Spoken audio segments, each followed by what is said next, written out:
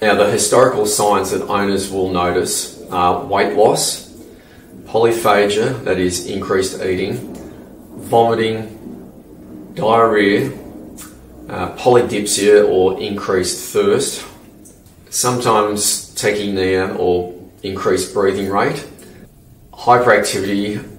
There may be times where cats suffering hyperthyroidism run around flat out. One of my cats would do that at 11 o'clock at night, just be sitting there and suddenly get up and run around the room several times. Now, the physical findings that veterinarians are looking for is a large thyroid gland noted on palpation of the neck. Poor body condition is usually noted, that is skinny ribs, bones protruding. Listening to the heart, also veterinarians may hear a heart murmur, and they can hear an increased heart rate, which is known as tachycardia.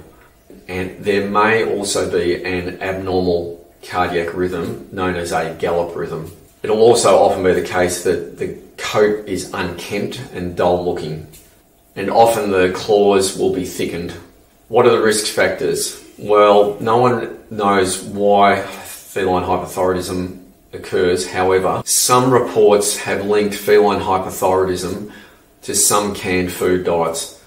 The other risk factor is aging.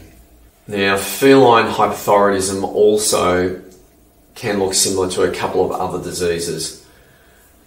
So the differentials for a cat that may have hyperthyroidism includes cats that have hepatic disease or renal disease, diabetes, and also cats that have cancer. And for that reason, to diagnose hyperthyroidism, your veterinarian will need to take a blood sample and send to the laboratory or run it in-house.